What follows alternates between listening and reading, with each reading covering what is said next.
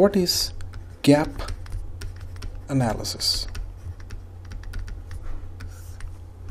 Sometimes it's also called fit gap or fit-gap analysis.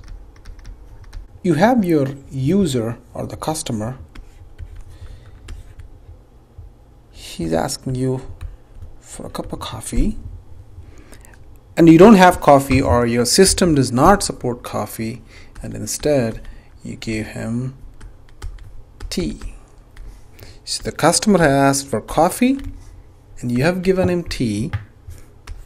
That's a gap.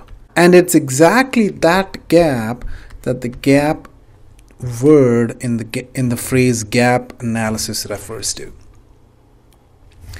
It's the difference between what is expected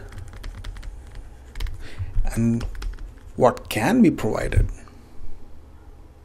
So in terms of expected, this is typically the requirements. In terms of actuals, this is represented typically by the capabilities of the system.